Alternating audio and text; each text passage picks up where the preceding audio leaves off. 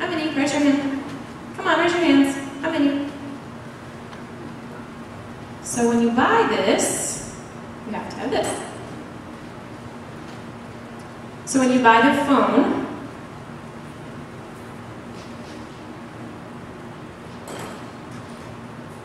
I need it for texting. You know, deaf people need this, right, for texting.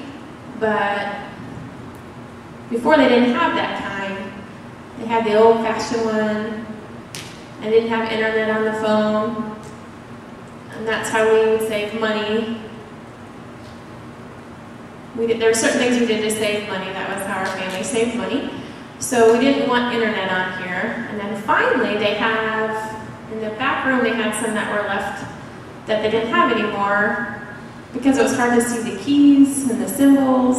I had to hold it really close to see it, so I can have that without having internet on it, which is really cool, so I can text better. So I brought it home to use it, and the battery died the same day. So I plugged it in, and I waited, and then the battery charged, and then I used it, and then it died again. It kept dying every day. So it was broke. So I had to go back. I don't know where I got it. Oh, at T-Mobile. I got it at T-Mobile. I had to go back and let them know that it was broken. Why would you sell me a broken phone? So they gave me a new one. And they asked what was wrong, and I said, you have to keep charging it every day. And they said, yeah, you do have to charge it. It's a new kind. The smartphone. This isn't a smartphone, but that's how the smartphones are. You have to charge them every day. You have to charge it, right? Every day. And I said, what? There's no internet. I have to charge it every day? And they said, yep, you have to. That's technology. I didn't like that. So every day I have to, every night I have to plug it in, leave it, I go to sleep, and then if I forget, I have to erase and go plug it in. I don't want to leave it plugged in overnight. I always unplug things at my house. But anyway, so you have to charge it every single day. You have to feed it every single day. So that was a lesson for me. So that's my lesson today about feeding. So in my 20s, I had an interesting life in my 20s.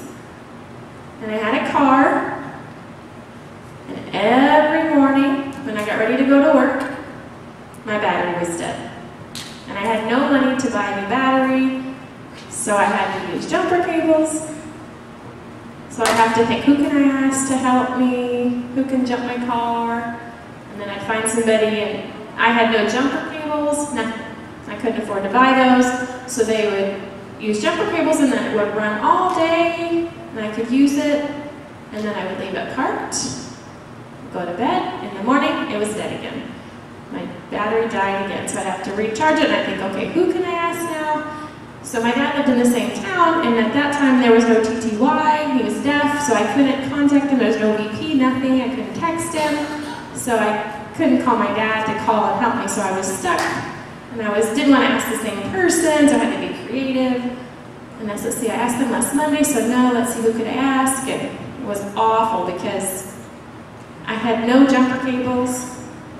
So now I have, where's my jumper cables?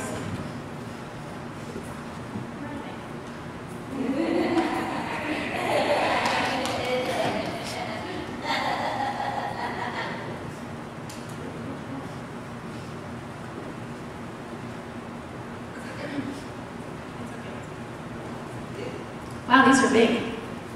They're heavy too, wow. So now I have some, but I don't need them. Because my car still runs really well, but I have these now. I don't want to carry them with me because if I don't have cables and then people have to help me, they'd ask, do you have jumper cables? And I'd say, no, I don't have any. And then I asked if they had them, and it was awful. So my phone, I was thinking about that. It's kind of the same thing. I was thinking about that this week. And so there's a deaf person I was talking to. And they never miss church. They never miss Bible study. Never miss reading their Bible. Never miss church events. They always go. and if I need help, they help.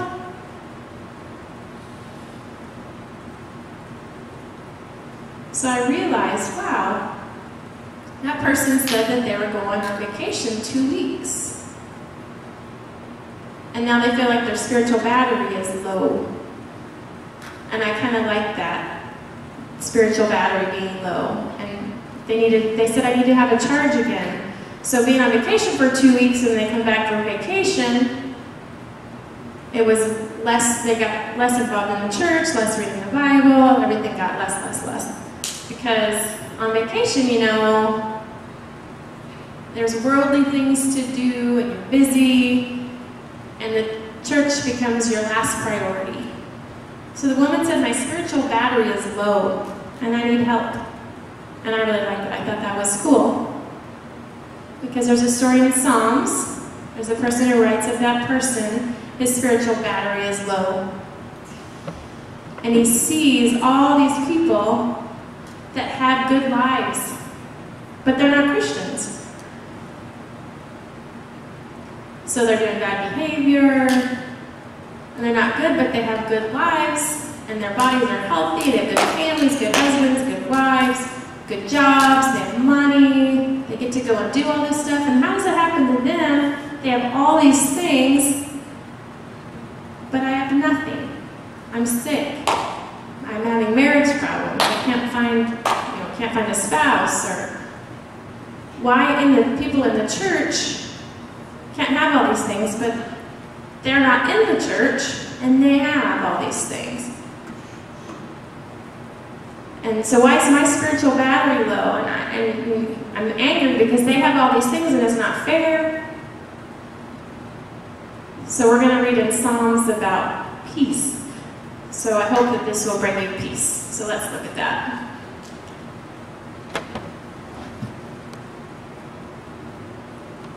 So in Psalm 73, the man's name is Asaph. It's the same as David. He's a poet, and he writes the Psalms. So let's look at that. Verse 1 and 2, it says, surely God is good to Israel, to those who are pure in heart. But as for me, my feet had almost slipped. I had nearly lost my foothold.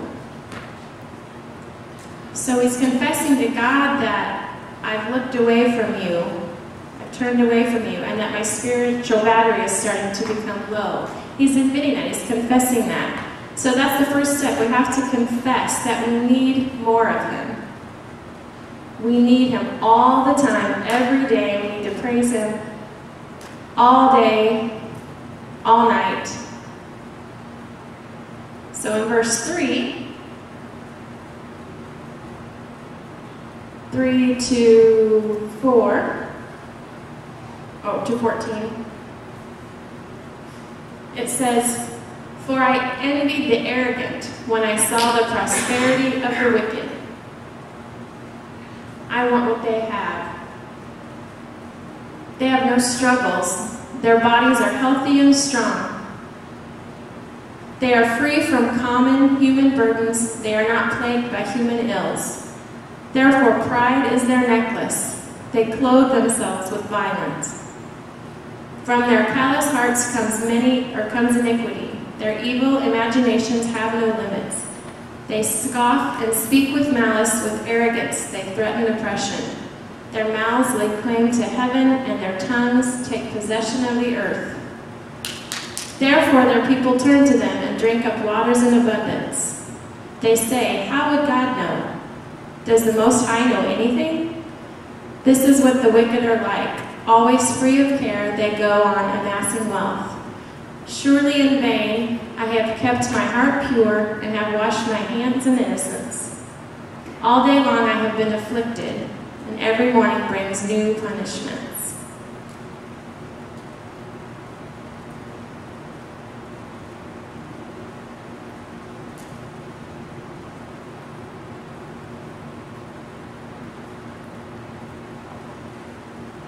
So I like this. I think this is important because That man, Asaph, he sees all the wealth, all the money, their good health, but they're not worshiping God, but they have all these things. And he's saying, I do obey God, and I do go to church, and I have nothing. Does that mean I'm doing it for no reason? And he's feeling despair. So he's looking, he's past the judgment on the outside, right? He's looking at outside, what he sees, the outside appearance of people. And he thinks that that's a good life, and it's not fair. And we see that they're comfortable, it's not fair. And they have all these things, it's not fair, they're lucky. I want the same as they have. I don't want to be sick. I don't want to live alone. I don't want to struggle. I want the same as what they have. But we know better, right? If our spiritual battery is up, we know better. We can't look at the outside and make judgments. We know what happens to people who don't know Jesus, right? Right? We know what's going to happen to them. We think, oh, they're wealthy and they've got all these things and they're so lucky, lucky, lucky. But we know what will happen, right? So why do we do that? Why do we talk about how lucky they are and wanting the same as them? We need to understand that they need us to pray for them. Not judge, not say it's not fair. We need to pray for them because they need to be like us. It doesn't matter what we have or don't have, if we're healthy or we're not healthy. It doesn't matter because they need to know about our Lord, period. It's not that they're lucky, no. They have things, but you know what? Their money, their skills, their fancy cars, their things will not get them into heaven. It will not. And if we substitute our jealousy and it's not fair, and all that, and instead we use the spiritual eyes, we can get spiritual eyes. How? We have to charge our spiritual battery. We have to feed our battery. And then we'll start to see with spiritual eyes. We can see that maybe they have a mean heart, or they're proud, or their priority is just money, or getting promotions, or that God is not in their life. So then we need to start, instead of being jealous, instead of being angry and bitter, we need to feel bad for them, right? Maybe you think that's not easy, because I want those things. I want what they have, but it's very necessary. You can't feel sorry for them. That's why you need to charge your spiritual battery. You must charge it. So verse 15 and 16 says, if I had spoken out like that, I would have betrayed your children. When I tried to understand all this, it troubled me deeply.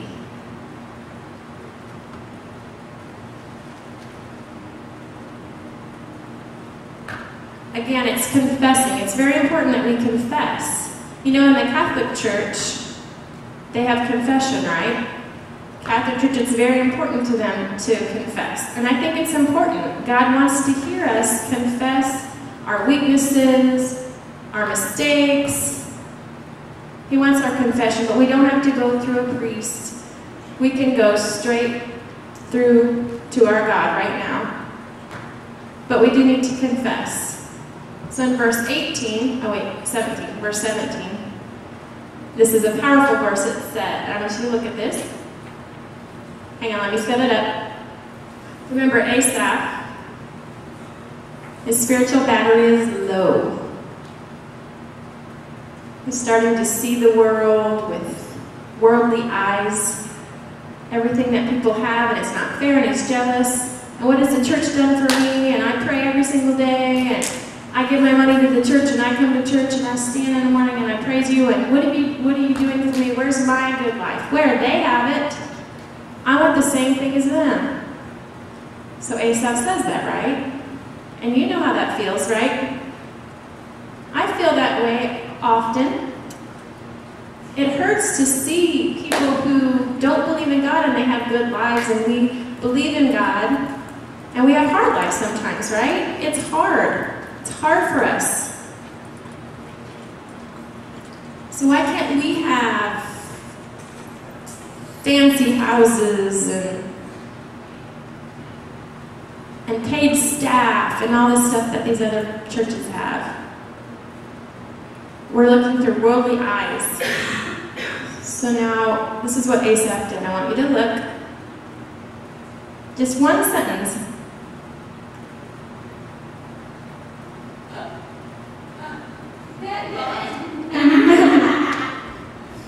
Today, this must not work. It's another problem. Wow. Okay. So go ahead and look. Verse 17, what it says. Asaph says, I confess I'm sorry, I want the same thing as all of them. It's not fair. I'm jealous. Until I want you guys to sign this or say this with me. Till I entered the sanctuary of God, then I understood their final destiny. What happened? Tell me what happened. What happened? He's jealous. His spiritual battery is low. He's jealous. He wants all this stuff. And then he, what? What did he do? His battery got charged, but how? He entered into the sanctuary. At that time it was a Jewish sanctuary, but he entered into God's temple. He entered the temple, and then what happened?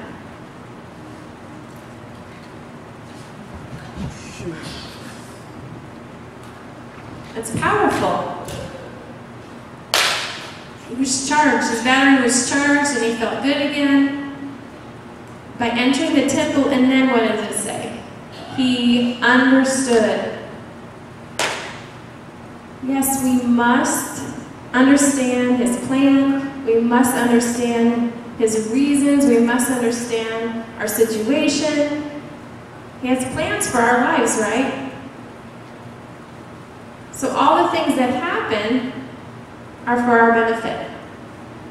For our benefit, period. But we can't see, we can't understand until we enter his holy place and our battery starts to recharge. It makes sense. Those people are not lucky. They are not lucky. They do not have Jesus, period. And that's sad. I prefer to have Jesus than to have all of that, right? Right? Yes or no? Yes or no? Yes. Okay. It looks good, but that's worldly eyes. We see that and we want to go over and have those things, but their spirit is lost, and that's sad. And we need to pray for them. Oh, wait. Okay, that's fine. So why do you think we have Bible study on Wednesdays? Why? Why Wednesday? Because it's the middle of the week, right?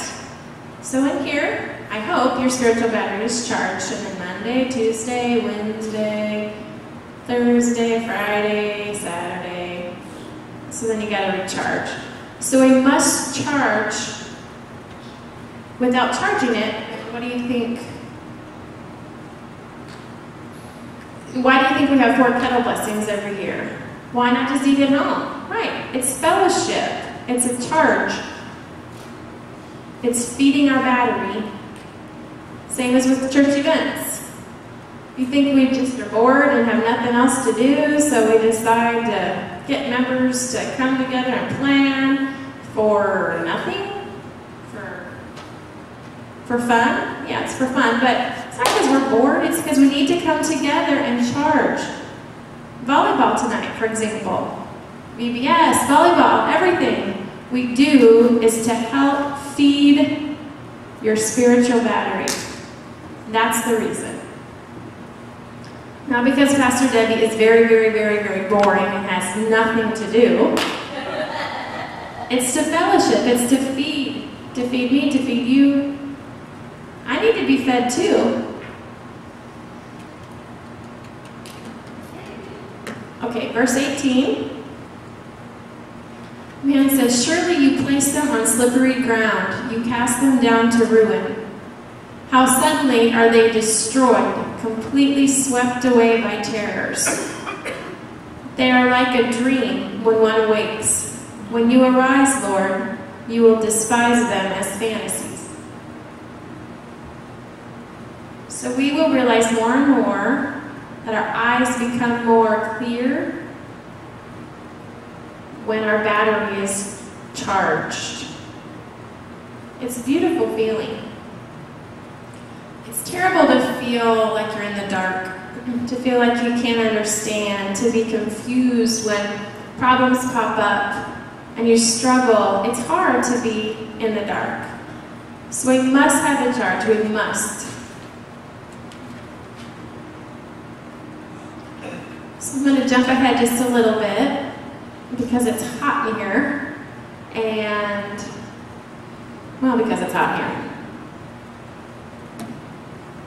And we started late. So I'm going to tell you a true story. I only ever give you true stories. And some of you may know this experience when you were a child or when you went to college. You're a little bit scared. So wondering who's influencing your kids when they go to college, and it's your teaching when they're little, and you have to trust that it's whether they're going to do the right or the wrong thing. But anyway, you have to do a lot of praying. But anyway, this boy went to college, a worldly college, and he was a strong Christian. And when he came back home, he told his mom, I feel like my spirit, my battery's low. I'm starting to doubt God.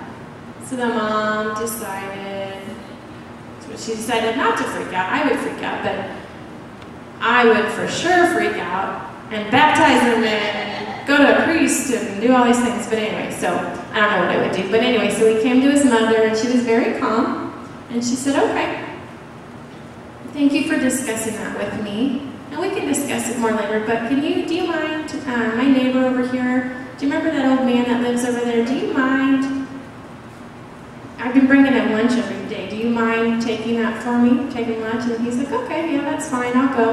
And the mom said, he's not saved. I've been starting to read the Bible for him. So do you mind maybe reading the Bible for him? And the son said, okay. Which book? Mom said, well, why don't you read the Gospel of John? So the boy left. So I went to feed the old man, and he sat and he read to him. And when he came back, the son was crying, he was inspired, his spiritual battery was fully charged, and he was talking to his mom. And so that proves my point, because the boy charged his battery through reading the Bible. It made him feel wonderful again.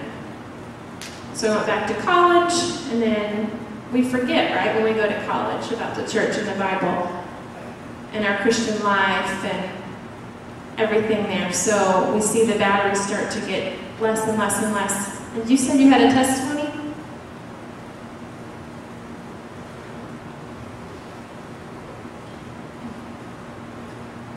Okay, so I have a couple things. 2 years ago, I had a fire in my house. But before that happened, I fixed everything up, and I just cherished it. Something would break, I'd fix it. Then this fire happened, and I realized that this was all for nothing. And if I was not a Christian, I would have been upset, but I realized those things were worthless. And so then recently we had a flood in my house. And I thought, oh, okay. So we need to make this become good. So it's easy to look at the things that we want, but it's better to have our spirit grow.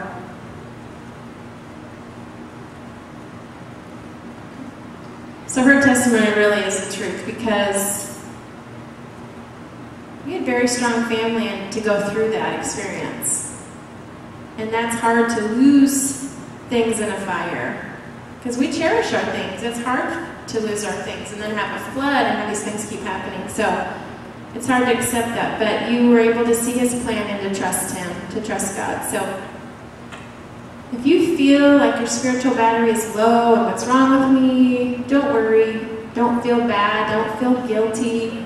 It happens to everyone. Just come and get your charge, get your feed, and feed your spiritual battery.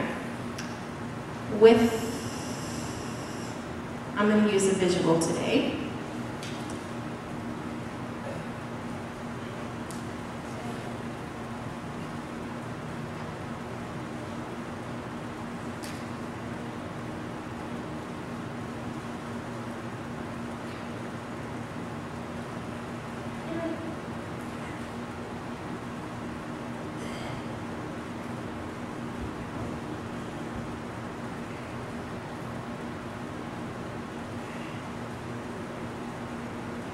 So if you feel like your spiritual battery is low, just come. And through all of these things, you can get your battery charged and you can feed your battery. Amen? Amen.